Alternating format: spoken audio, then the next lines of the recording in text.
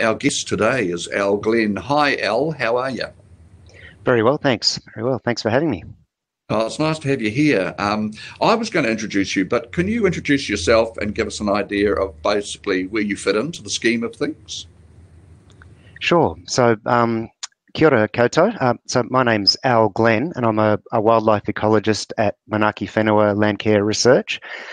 Um, you might pick up a bit of an Australian accent, but I've been living and working in New Zealand now for just over 10 years. And I work on a variety of different things, but most of the research I do involves invasive animals, and particularly predators like cats and mustelids, and methods for monitoring those species. So that's what I'll be talking about today. So that's great. So there we go. Monica Peters, as you'll see down there, Al, is saying hi, beaming in from the wet and windy Hamilton. Well, thanks, Monica. It's a perfect day to be watching this webinar. So it's all yours. I sit back and take us through the slides that are now appearing on the bigger part of this screen. Thanks, Nick, and thanks everybody for joining us. So I'll just start off by giving you a quick run through of what I plan to cover in this presentation.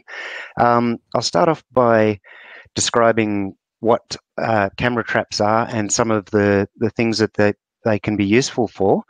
And then I'll go on to talk about some of the research that I've been working with, along with various collaborators, both here in New Zealand and back in Australia, which is looking at using artificial intelligence to enhance the usefulness of cameras for wildlife monitoring.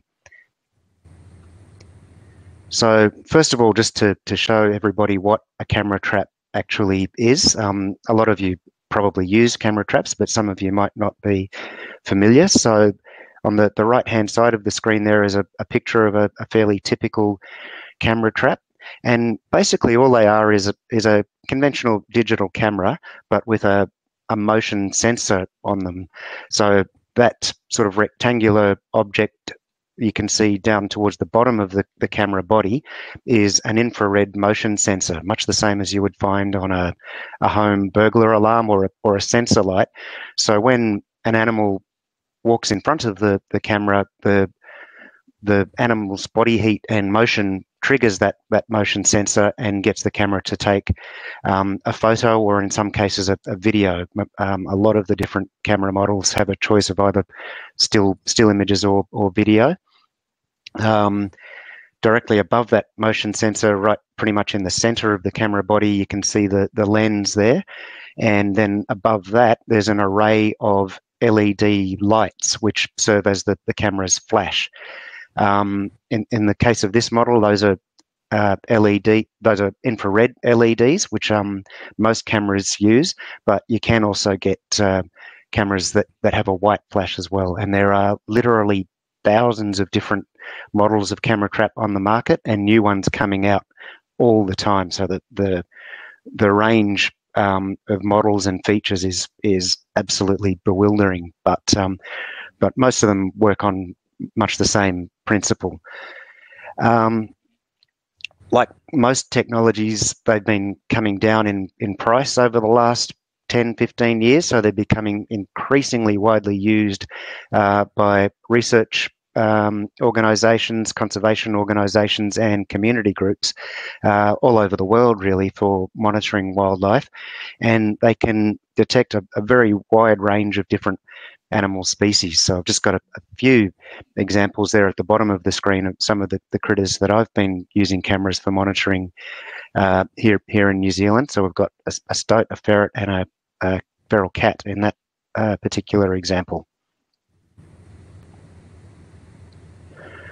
But one of the more recent developments is that we are starting to use camera traps for monitoring those relatively small species like stoats. So these cameras were originally developed with much larger animals in mind, and most of the studies until very recently have been on big animals like deer and big cats and so on. And there are just a few differences in the way you need to set up your camera trap if you want to study smaller species. So you can see here in the picture of the deer that the animals are actually a reasonable distance away from the camera, and that the camera's got quite a wide field of view there. If a small animal like a rat or a stoat were to run across that field of view, there's a pretty good chance that they wouldn't even trigger the camera's motion sensor because they might be too far away from it. And even if they do trigger it and a photograph is taken, it might be very difficult to identify a very small animal in that quite large field of view there. So instead, when we're targeting small species, we set our cameras much closer to the focal area that we're interested in. And here are a few examples on your screen now. So we tend to set our cameras about 1.5 meters away from the focal area where we want the animal to be. And then we use a lure to actually encourage the animal to approach that spot and hopefully pause at least for a second or two, or often longer, so that we've got a good chance of getting clearly identifiable photographs. A lot of people ask what the lure is that we use. So you can see in those photos, or in 3 of those photos anyway, a white plastic pottle, and inside that we've got ferret body odor, which we've found is a spectacularly effective lure for a whole range of different species.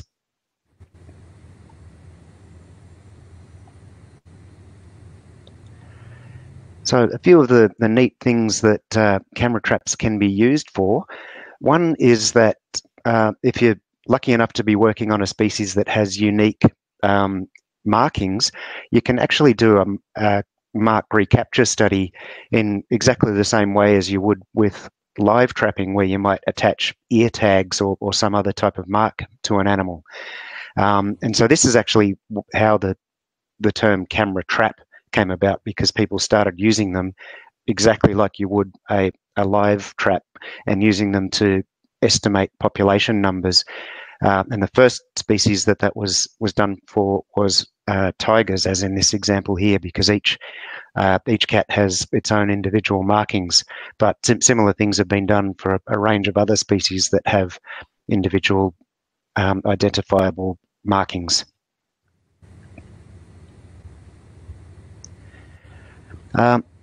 Even when it comes to animals that don't necessarily have unique markings, cameras can still be very useful for getting an index of population numbers, and also for studying the species distribution. So on the screen now, I've got an example from one of our research projects. This is the Cape to City program in Hawke's Bay, which some of you might be familiar with. It's a large-scale predator control program across mostly farmland and peri-urban areas just south of the town of Hastings in Hawke's Bay. And here I've just produced a heat map showing detections of feral cats on camera traps. So each of those little coloured circles on the map there is the location of one of our cameras, and it's color coded. So the green circles are cameras that didn't detect any cats, and then orange is 1 or 2 cats, and then through to bright red for cameras that detected quite large numbers of cats. So you can, even though you can't estimate the actual population number, you can get some feel for whether you've got more or less cats in one area than another, and which areas are more likely to have cats than others. So a very, very useful tool in that regard. And camera traps can also be very useful for studying animal behaviour. So every time a camera takes a photograph, it marks it with a date and timestamp, so you know exactly when that animal was detected, which can be really neat for studying temporal activity patterns of species. So this graph here is an example from some research by my colleague Patrick Garvey. Again, this was in Hawke's Bay, and he was studying the temporal activity patterns of cats, ferrets, and stoats all in the same area. So if you look at these three graphs, in each case, the solid black line shows the temporal activity of the larger predator out of each pair, and the dashed blue line is the smaller predator. So on the top one, we've got cats as the black line and ferrets as the dashed blue line. And you can see that their activity patterns through the course of the day were actually very similar. They had, I think from memory, almost 90% overlap in their activity patterns, or both predominantly nocturnal. But then the middle of those three graphs shows cats compared to stoats, which are the smallest predator in this assemblage. And there you can see that they actually have pretty much an opposite activity pattern. So the stoats in the dashed blue line are active almost entirely during the daytime, with a bare minimum of overlap with cats. And then again, the third graph there, that's stoats compared to ferrets. And again, absolute minimum of overlap between the two. So it suggests that stoats are actually avoiding the two larger predators by being active during the daytime, whereas their larger competitors are active at night. And interestingly, stoats in New Zealand can be anywhere from completely nocturnal through to completely diurnal, or anywhere in between. So it's not just a hardwired thing that stoats are active in the daytime. It's just in this particular system, they are active in the day, and as I say, probably as a way of avoiding the two larger competitors.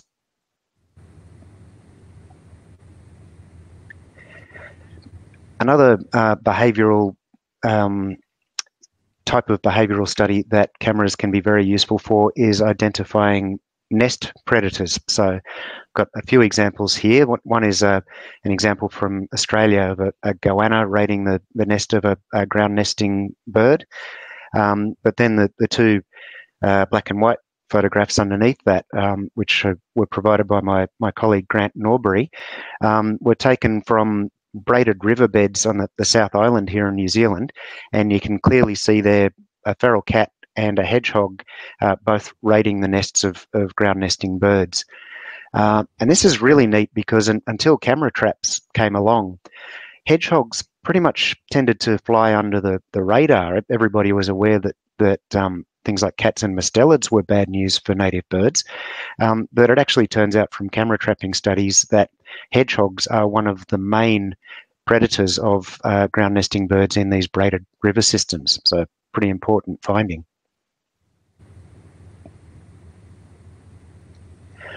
Okay, so that's a bit of an overview of the sorts of things that camera traps can be very useful for. But unfortunately, there is a bit of a downside for them, which is that although cameras are fantastic for detecting the wildlife species that we're interested in, that motion sensor can also be triggered by livestock, as you can see in that photo there of the sheep, or they can even be triggered by just grass or branches blowing in the breeze. So even if that sheep wasn't there in the photograph, you can also see that towards the edge of the screen there's some quite long grass, and there's also a flax bush in the background. And if those were blowing around in the breeze, that could be enough to trigger the camera, and you can end up with literally thousands and thousands of photographs of nothing, which is extremely time-consuming and expensive to process manually. So as an example, last year we had a camera trap deployment just only for a few weeks where we got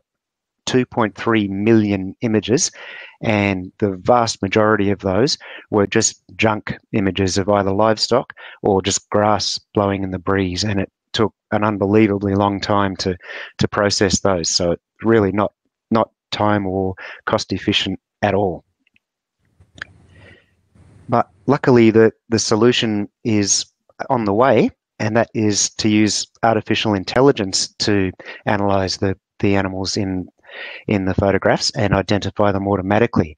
So I've been collaborating with a guy in Australia called Greg Falzon from the University of New England, and a few years ago Greg developed some artificial intelligence software for identifying a range of Australian wildlife species in camera trap photographs. So I've been working with Greg to adapt that technology and identify some of the species that we get here in New Zealand, including guys like you see on the screen there, stoats, hedgehogs, and some of our native species as well, including kiwi. So the software works in two steps. Firstly, we'll filter out all the junk images. So, for example, things like sheep and cattle and grass blowing in the breeze, and it'll just put those into one folder, which it just calls false triggers, and you don't even have to look at those. So straight away, that's saving you potentially 90 or more % of your processing time to identify what's in the photographs.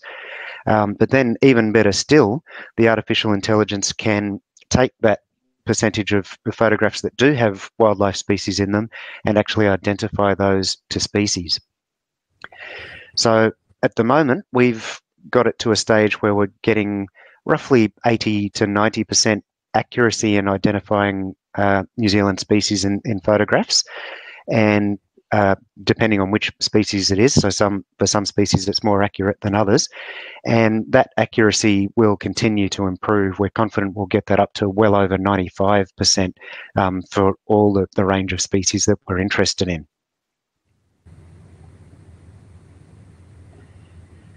So this is just an example of a beta version of some software that Greg produced for us. It's a program called Classify Me. It was originally developed for Australian species. It's also been adapted for a range of South African species and most recently for a range of New Zealand species. This software can just run on a standard PC. You don't need any sort of supercomputer to run it. And unlike me, it can process thousands of images per hour, so it's very fast. The current version, we started with just a fairly narrow range of species to begin with for the AI to recognise. So at the moment, it can recognise cats. It classes stoats and weasels together just as stoats because they're so similar that it's very difficult to tell those apart. It recognises hedgehogs, and then when it comes to birds, we have trained it to recognise kiwi, but any other bird at all, anything from a turkey through to a fantail, will just be put into a category of other birds. It would be possible in future to train it to recognise other species as well, but kiwi were our first priority, partly because the funding for doing this came from a kiwi conservation grant. It also recognises livestock. It just lumps sheep and cattle together into one category, livestock, and of course the false triggers, things like grass blowing in the wind, and just chucks those into a folder that you don't have to worry about. And next, I've just taken a few screenshots of the software in operation just to give you a feel for how it works. So I just uploaded half a dozen images in this case with just examples of different species. And to analyze these, all you have to do is, well, first of all, you'll see in the top right-hand corner of that screenshot, it says New Zealand. You do have to tell it to use the New Zealand model, otherwise it might use the South African model and tell you that your feral cat is really a lion or something. So that's the first trick for young players. But then it's just a simple case of clicking the load button that you can see in the bottom left there, and navigating to the folder where you have your images stored, which in most cases would just be the memory card that you've taken directly out of the camera trap and inserted into the card reader of your computer. And then you click that classify button next to it. There's a little green progress bar there that chugs along, and when it's finished it goes ping, and you can see there in the little text box it says classification of 6 images complete, and it gives you 2 different types of output. So the first output is a copy of each individual image where the artificial intelligence has drawn a box around the animal in the photograph and then says what it is. So you can see there, or hopefully you can see on the screen, that it says bird, hedgehog, kiwi, cat, and so on. The photograph there in the middle right, I deliberately included one photograph that didn't have an animal in it, and you can see there that the AI has correctly realised that there's nothing there. The second output is what you can see next to it, just a simple spreadsheet which has two columns. So each row in the spreadsheet represents one image, and it simply tells you the image file name, and then next to it in the right-hand column, the species identification and a confidence estimate for that identification. So you can see there that the AI was 85 to 90% confident in all of those identifications.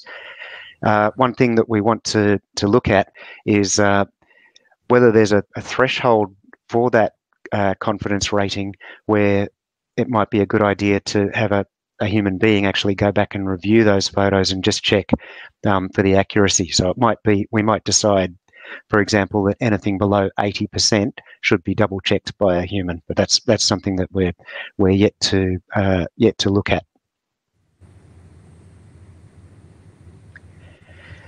So that's where we're up to with the software so far. But this is ongoing research. So the next thing that we're working on is to test and refine the accuracy of that species ID. And as I said, we're pretty confident that we'll get up into the high 90% for the full range of species that we're interested in. And the way we're doing that is simply to provide the artificial intelligence with much larger sample sizes of example images. So the current version was trained with only a few hundred images of each species. I think from memory 400 to 500 images of each, which is not a huge sample size. But over the past year or two, we've been working on collating an enormous library of sample images, and we aim to have at least 10,000, and in some cases a lot more than 10,000 images of each species. But not only that, 10,000 of each species at night time when the cameras use the infrared flash and take a black and white photograph, and then another 10,000 images in the daytime when the cameras take a colour photograph, because that does affect the image recognition.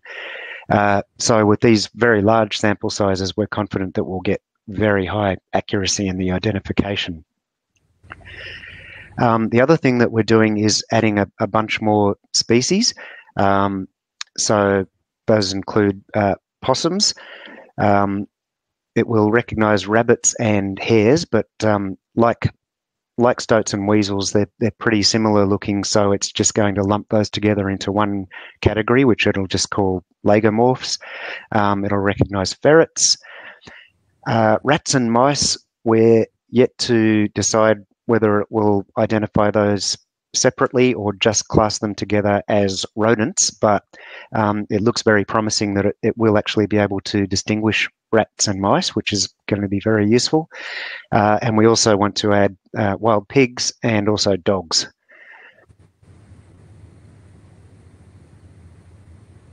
And the other exciting development is that we're collaborating with the guys at trap.nz. And again, many of you might be familiar with this website. It's a very useful website for recording and analysing trapping data. It's quite widely used by community groups around New Zealand. There are well over 2,000 projects that use TrapNZ. And you can see there on the screenshot a few examples of the sorts of things that it can do. So you can map the locations of all your traps or bait stations. There's a smartphone app where you can actually record the locations of your devices and what you catch in them as you're checking them. And then you can produce heat maps, like you can see on the right-hand side there, showing where species tend to be detected most often. But the exciting development is that the guys at TrapNZ have just added the capability for this website to handle camera trap data. So I've just set up an example project here, which once again is the Cape to City project in Hawke's Bay. And what you can see on the map there is a dot for the location of each one of our camera traps in that area. So what you can now do is go to any one of those camera traps and actually upload the images that have come from that camera, and they'll be stored on the TrapNZ website. At the moment, the identification of the species in those images will still have to be done manually, but in some cases that might actually be a very good thing, because it's a neat opportunity for some citizen science and some public engagement. So you can upload your images to the website and then have volunteers go through those images and identify what's in them. And that can be a particularly neat thing for things like school projects. So I gather we might have some school groups watching today. That might be something you might want to consider doing. But the other thing that we're working on is actually integrating artificial intelligence, like I've just described with the Classify Me software, into this TrapNZ platform. So users in the hopefully very near future will actually have the choice of doing manual identification of their images, or use the artificial intelligence to identify them, or indeed you can do both, which is especially neat because that means that if the artificial intelligence does make errors, there's the potential for human users to correct those errors, and we can even improve the accuracy of the artificial intelligence further. So that's where we're headed with that, as I say, hopefully in the very near future. And finally, I just want to talk about some of the neat things that some of our other collaborators around New Zealand are working on. And the first example is the Cacophony project, who've been working with thermal cameras as opposed to conventional cameras. And with their early testing, depending on the target species, they've found that thermal cameras can be anywhere between 3 and 50 times more sensitive than a conventional camera, which is pretty exciting. And you can see from that screenshot on the right there that their artificial intelligence works in quite a similar way to the stuff that we've been developing, where the software first identifies that there is an animal there, draws a box around it, and then comes up with an identification and a confidence rating. So in that example, it's a possum, and it rates it out of 10. So it's 9.1 out of 10 confident that is a possum. So that's a pretty neat bit of technology that's being developed at the moment. And finally, something that we want to work on over the next few years is to develop what we're calling smart traps. And the concept is based on something that, again, my colleague Greg Falzon at University of New England has already developed, which is called Wild Dog Alert.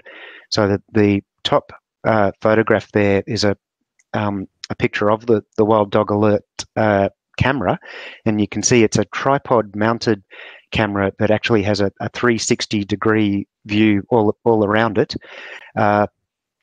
and this device actually has the artificial intelligence on board, so it doesn't have to send the images up to a cloud to get an identification. It does that on board, and if it detects a wild dog, you can see in the photograph in the bottom, same as Classify Me, it draws a box around it, says that's a dog, and it will instantly send a text message or an email to the landholder to alert them that a wild dog has been detected on their property, which is very useful for sheep farmers who don't like their sheep being torn apart by wild dogs.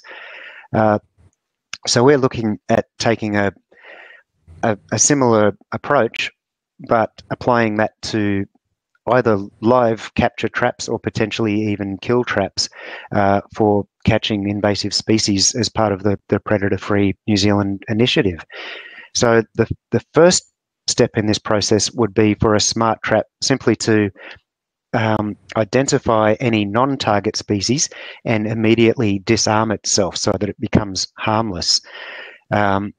So, for example, there are lots of areas where use of kill traps is problematic because there might be ground-dwelling birds like kiwi or weka present, and obviously we don't want to be harming those species, and that makes it very difficult to control predators in those areas. But if we had a smart trap that could instantly disarm as soon as it sees that it's been approached by a kiwi or a weka, then we could safely put those right throughout habitat of those endangered species and hopefully achieve much more effective predator control in those areas. But the next step that we want to incorporate is for the smart trap not only to disarm when it sees a non-target species, but to actually deploy species-appropriate lures when it detects a target species. So, for example, when it detects a cat approaching, it might make a sound or squirt out a little bit of a scent lure that is known to be attractive to cats. Whereas if it sees a rat approaching, it might use a completely different lure or combination of lures to try and attract that rat into the trap. So potentially we could get much higher effectiveness and across a wider range of predator species. And finally, for those really, really difficult to trap animals, we might be able to develop this artificial intelligence to the point where the trap can identify a target species and actually trigger itself without the animal having to touch anything. So at the moment, most traps work by the target animal either stepping on a tread plate or tugging on a piece of bait to actually trigger the trap mechanism. That there's potential here for an animal that just happens to be walking past and not touching anything to be captured, which could be very useful for just getting those last few animals that seem to refuse to go into a conventional trap. So those are the sorts of things that we're hoping to develop over the next few years, and hopefully those will help us to push along the Predator-Free New Zealand initiative quite significantly. So yeah, thank you for listening, and I'll be happy to take any questions that you might have. Thanks, Al. That was brilliant. That's very cool. As Sonia put, she just sent a wee note to us saying, exciting, and it is. It's very exciting. You must be great. You know, is this happening rapidly enough for you? You're finding that the technology and the people working on it, it's quickening. The more they're learning, the more they're doing. It is speeding up very much so. I mean, it can't happen fast enough. We want it last year, really, but yeah, it is rapidly gaining momentum. And I mentioned the Cacophony project a moment ago. One of the things that Grant Ryan, who's the impresario of the Cacophony project, one of the things that he likes to talk about is Moore's law, which is the law that with any new technology, as time goes on, the price falls dramatically and the capability rises dramatically, and that's absolutely what we're seeing. So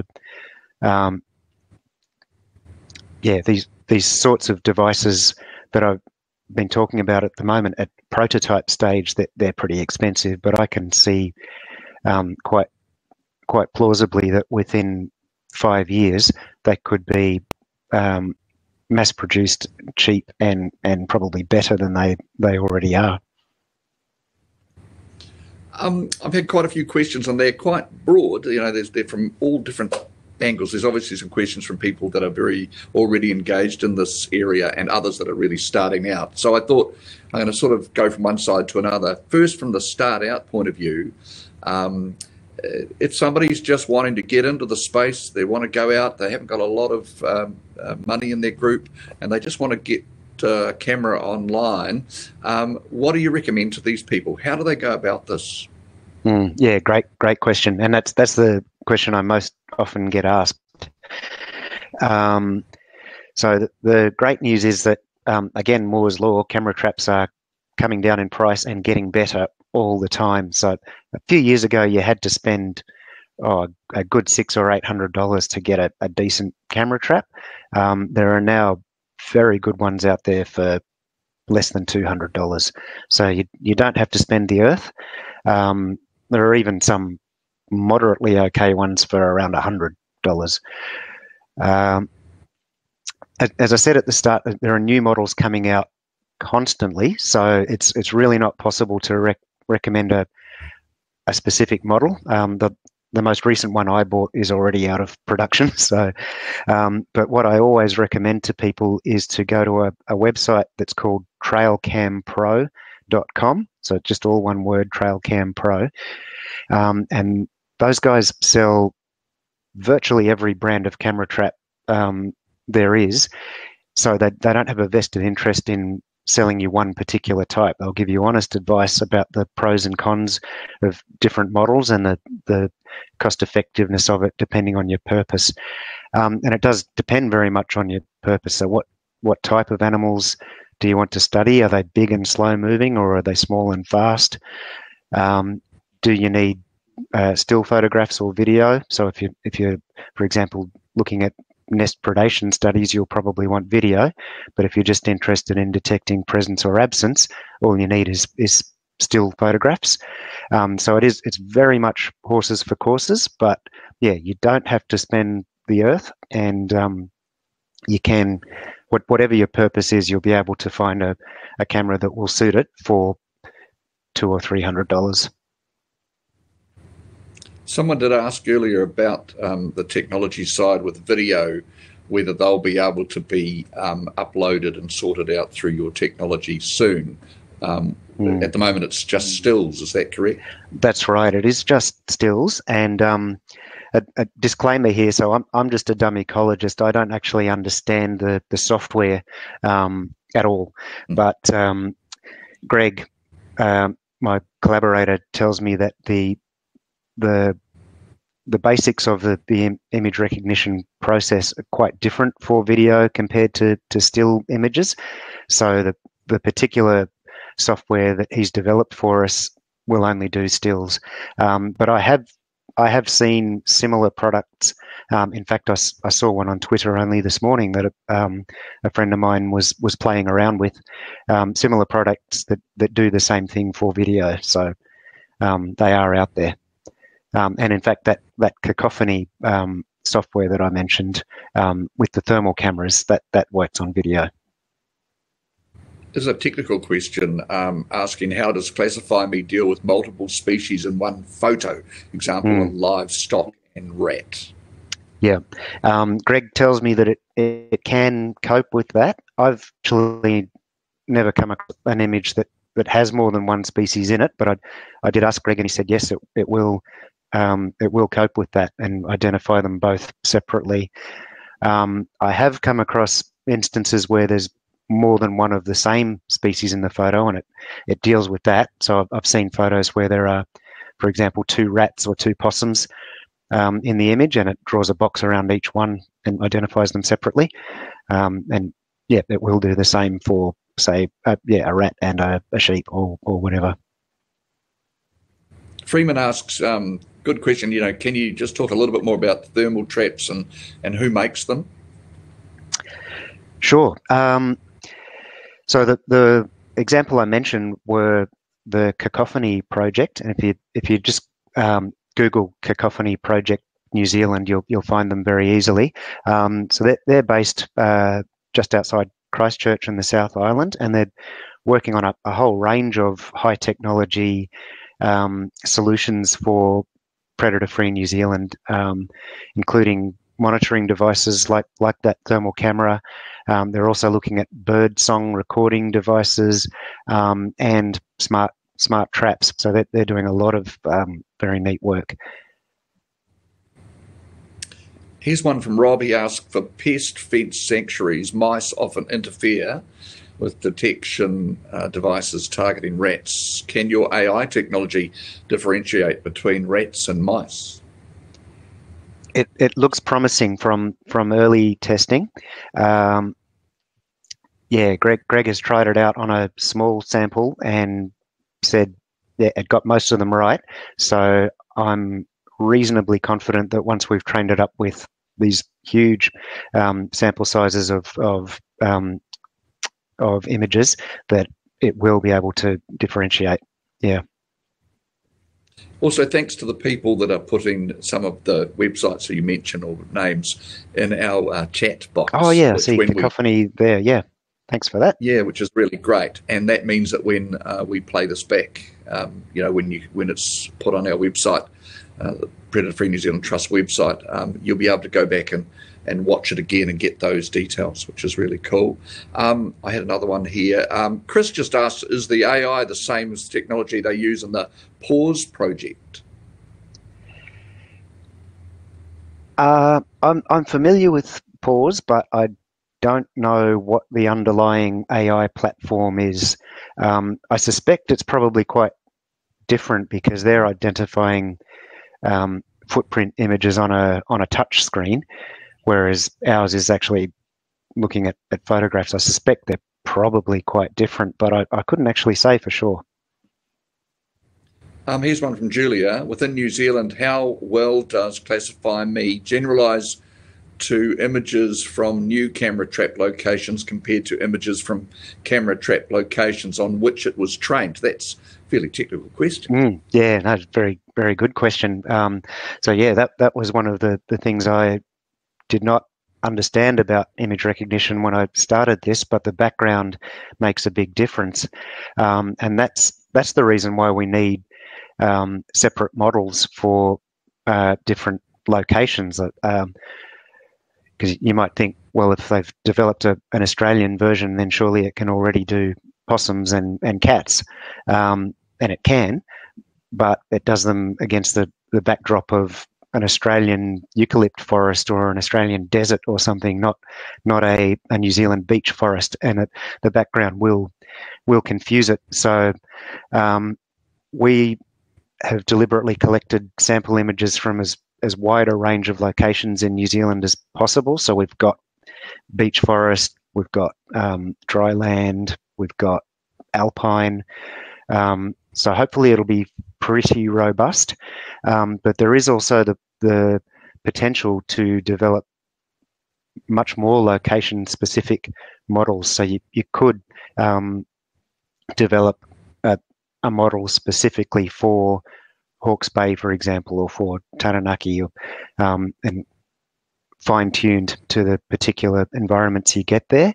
And actually, that's something that I should have mentioned. We'll be making this artificial intelligence open source and freely available, so people will be able to pick it up and run with it and modify it to their own purposes, doing things like that. Waikanai Warren, I like his name, I did ask earlier about purchasing economical cameras, but then Andy, who must be from the same area, did say that Kapiti Coast Biodiversity Project has cameras you can borrow. And I'm just interested to know, as you go around the country, is there a bit of this going on where now cameras are readily available to groups to borrow without costs involved? Oh, that's great to hear.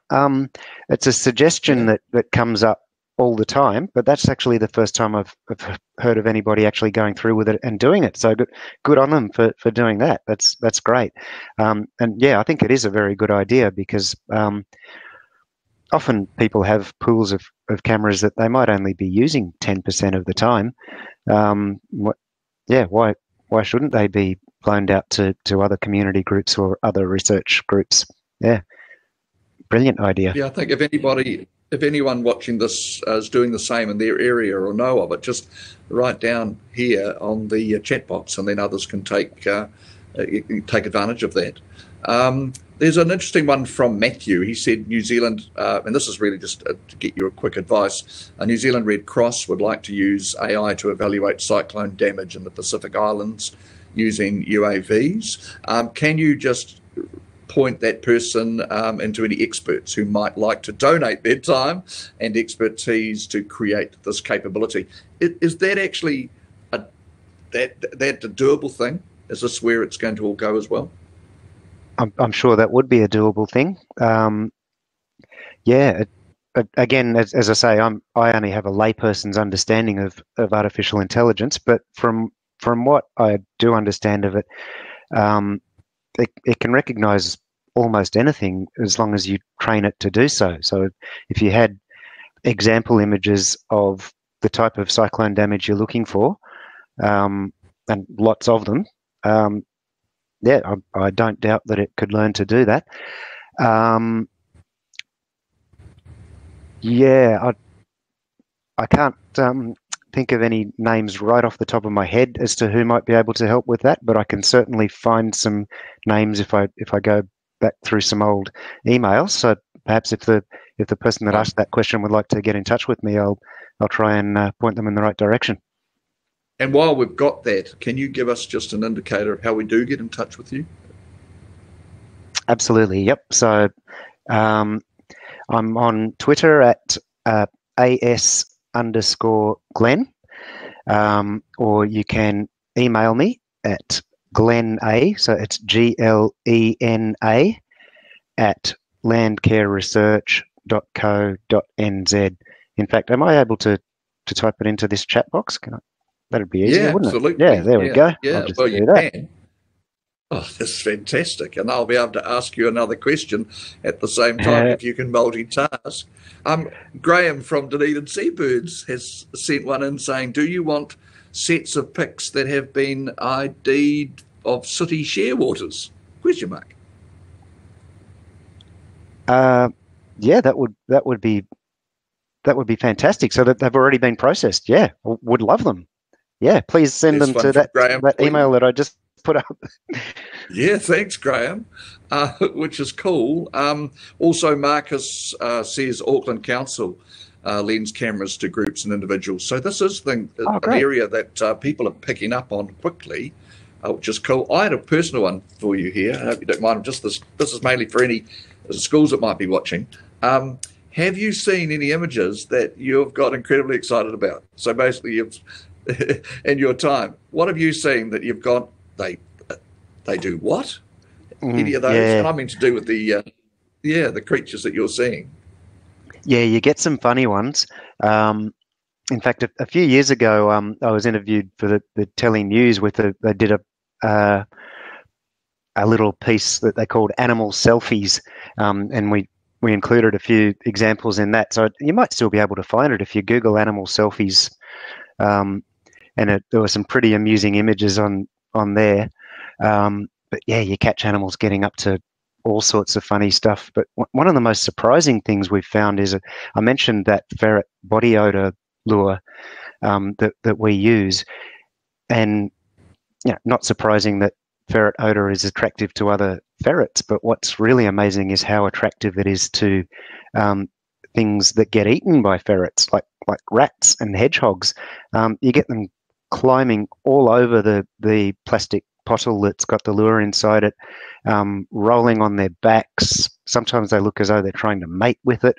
It's just astounding. Yeah, you get animals getting up to all sorts of crazy shenanigans.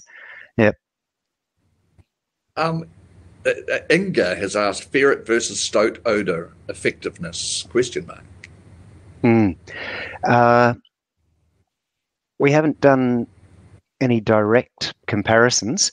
I know other people have been working with stoat odor, and it's very good specifically for other stoats, but I'm not sure how good it is for attracting in other species. Yeah, I think the direct comparisons are yet to be done. But one important thing with predator management, though, is to vary your lures anyway. So I would suggest that people should probably, try them both at various different times or at different traps, because one animal might be interested in one lure and another animal might be interested in another. Karen asks, how do you get hold of ferret odor lures? Yep. So Patrick Garvey, who's my colleague at Manaaki Whenua down in Lincoln, is working on making a synthesized version of it, which we'll be able to mass produce. But in the meantime, he's just producing it the old-fashioned way, which is by getting ferrets to sleep on bits of toweling, and then once they've slept on it for a good few weeks, you just use that toweling, and that's available for sale through Manaaki Whenua. So again, if people want to get in touch with me, I can put them on to the lady who deals with that. Somebody's actually come in and said they've trained AI to recognise wasps and bees, so that rats and mice should be possible. So a lot of people really getting into this area, aren't they? It's getting more and more people are getting involved with you. Yeah. Oh, it's a really quite a rapid growth field, and I hadn't heard that about wasps and bees, but I'm not surprised. It can pick up on really quite subtle differences. It's an amazingly powerful tool. Well, it's been great having you today. It sounds to me like there's probably going to be a few people that will want to contact you with technical questions that relate to their own projects. Just to finish off, we always like to give a bit of a moment for someone like yourself to maybe just talk about the whole predator-free, this New Zealand-wide thing that's going on. So many more people getting involved, the people that watch these webinars. Anything you want to end on saying to that group, as in, just the importance of them, and it's always nice coming from someone like yourself. Yeah, absolutely. So you're right. More and more people are coming on board with predator-free NZ, which I think is a fantastic thing. People are describing it as New Zealand's Apollo project, which I think is quite a nice analogy. I think it's far more useful achievement than flying to the moon, if you ask me. And yeah, what would I say to people? I'd say keep fighting the good fight. We don't have the tools and knowledge at our disposal yet to achieve a predator-free New Zealand, but if you look back 30 years, we didn't know how to eradicate predators even from small offshore islands, and now that's almost routine. So just because we don't have the know-how at the moment doesn't mean we won't have the know-how in 20 or 30 years from now. So yeah, I think it's a fantastic aspiration, and keep up the good work, everybody. And thanks very much for giving your time and educating us a bit more on what sounds like an incredibly exciting thing. And the great thing is it's available now in different shapes and forms for the people who are out in the field. Yeah, that's right. And as I say, hopefully in the very near future, widely available free of charge. So yeah, I'm looking forward to that. It's certainly going to save me a lot of time. Absolutely. Al, it's been great to have you. Thanks so much. Keep up the good work. Thank you very much for having me.